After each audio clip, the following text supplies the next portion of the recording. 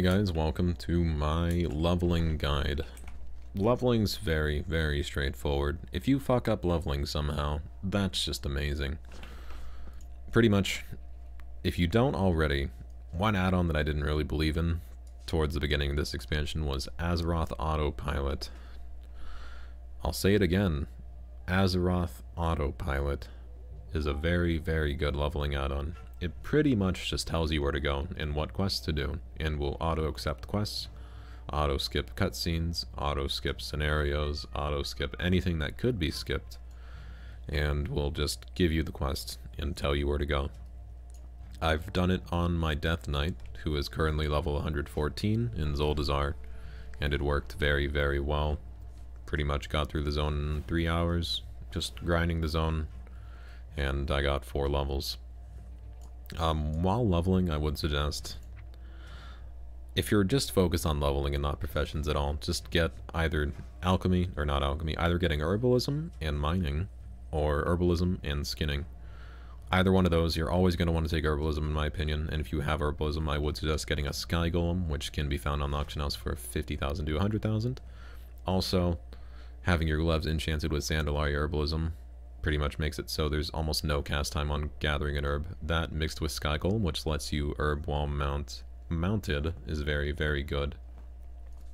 So leveling, the XP to the XP ratio of, I guess, a mob to an either herbalism node or mining node is 3 to 1, or 1 to 3, or yeah, 3 to 1. So for every 1 mining / herbalism node, you'll get about 3 times the amount of XP from, you'll get 3 mobs worth of XP. So 1 mob is 600 gold. I've done this in my head, but 1 mob currently while leveling is like 600 gold. 1 herb / mining node is 1800 experience. So 1800 experience compared to the 600 experience, you're just getting 3 mobs worth. Another way to think about it is 1 node is 1/10 of a quest turn-in. Another way of thinking about it. So whenever you see a node, pick it up. It's free gold. It's free experience. Why wouldn't you do it? Especially right now. Especially with all the prices being super inflated as they are, but pretty much as you're leveling, you're just going to want to get herbalism and mining, preferably, or herbalism and skinning, your preference. If it's worth saying, I do believe that skinning will be more valuable once the weeks drag on. But all you do, don't do bonus objectives. Bonus objectives are the biggest waste of time in the game ever since, well, it's only worth, bonus objectives currently give about 2 quests worth of experience.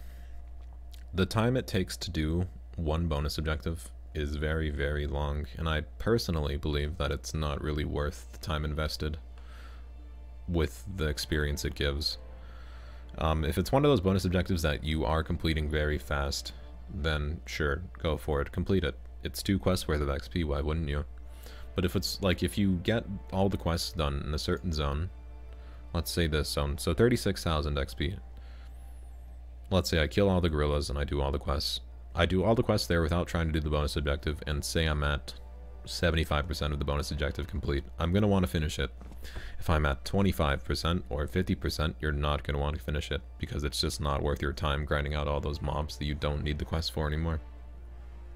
Another thing to mention that I completely forgot is War Mode. War Mode increases your XP gained by 10%. Also, there is a trinket, not a trinket, a gem on the auction house currently called Insightful Rubelite, I believe is the name. It's pretty much that 5% XP gem that's been hyped for, I don't know why it was so hyped for this expansion, but it was. If you have a Cephas's secret, you can pretty much socket that gem into it, and you'll get a 5%. You'll get a 5% experience bonus your whole leveling if you just have the ring equipped, so that's something to keep in mind. So, in review so far, herbalism and mining, free gold, free experience, ignore bonus objectives unless you have a lot of them finished, or a lot of the bar finished by the time you finish the quest in the bonus objective. Don't bother, you can kill rares. Rares give about 5,000 XP right now, which isn't bad, but that's like 3 nodes / yeah, just 3 nodes of gathering, or just 1 rare. You can kill rares if you want. I do believe that they're better saved for when you're level 120, because you will get the full effect of the rare drop from them rather than while you're leveling. Rares and treasures. Treasures don't give any experience. They were given experience in the beta, but I believe they got rid of that, so I don't know why, but I mean, if you want that, Blizzard, then go for it. I personally believe that treasures should give experience, but treasures don't give experience right now, but they give war resources, and war resources are not bad. They're used through your war campaign as much as the description tells you, pretty much there. So, at least on my first tune, when it went to questing, and this is Horde side, because I don't have an alliance, I started in vol'dun. It doesn't really matter where you level, actually, but I started in vol'dun, and then I moved to Zuldazar, sorry, and then I went to naz'mir. You can start in these two. I do believe these two give a lot more experience for the time that it's invested in them. Zuldazar is the longest zone, just because of the walk times and the quest being so spread out. So these two will level you the fastest, and this one is just the one that kind of feels like it drags on forever. While leveling, you can do archaeology. You're near a dig site, then, and if you're into archaeology, then go for it. From what I recall, last time I did archaeology was in like Cataclysm, though. It actually does give good XP. I'm pretty sure it gives about like one quest for every archaeology find. I could be completely wrong though, but that's something to look into. And let me know. I'll actually look into it when I'm leveling on my Death Knight. See if it's actually worth it. Because if it does give good experience, then you could just run around and do archaeology to max level. But once you complete every zone, you'll get a quest. So I just completed Zuldazar on my Death Knight. I got a quest for the dungeon here, which is, I don't know where it is. It's that big... It's around here somewhere. It's the Zuldazar Zone dungeon.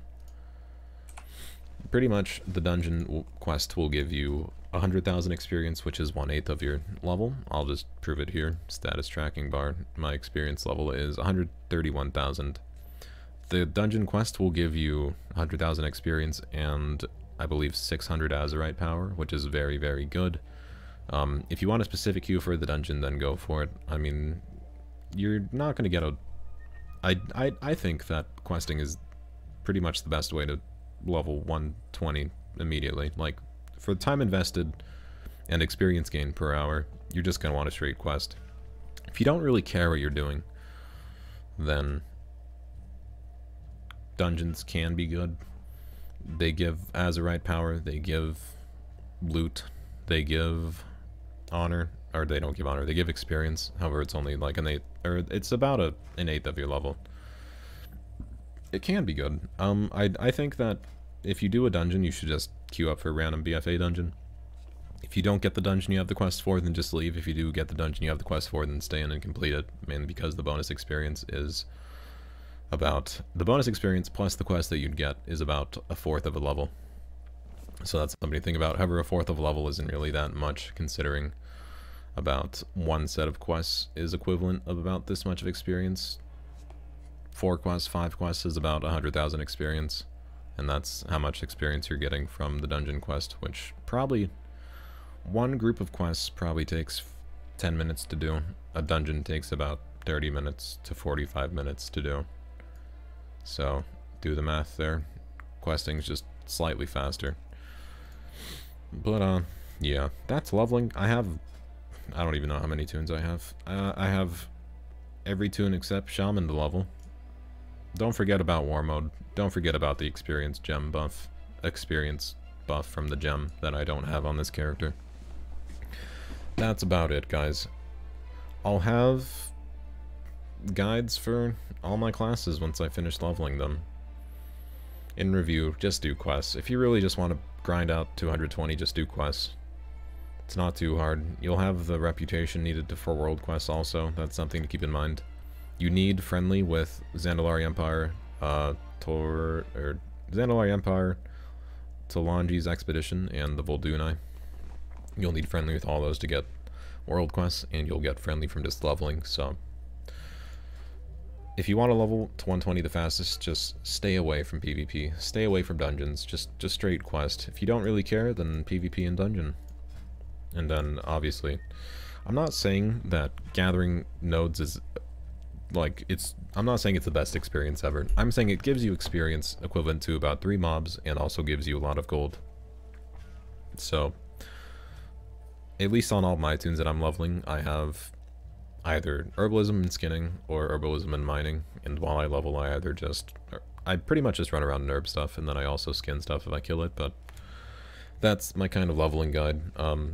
It's gold making and I guess just leveling at the same time. Also scrap all your stuff. Don't sell your blues or greens or epics, just scrap them in the scrapper near the blacksmithing trainer, and you'll get a lot more gold back instead of vendoring them. But that's my leveling guide, guys. As always, thank you very much for watching. If you guys liked the video, give it a thumbs up. My live stream is in the description. It's the first link. It's also in the upper left. Thank you guys for watching. Have a nice day/night, and I'll see you guys later.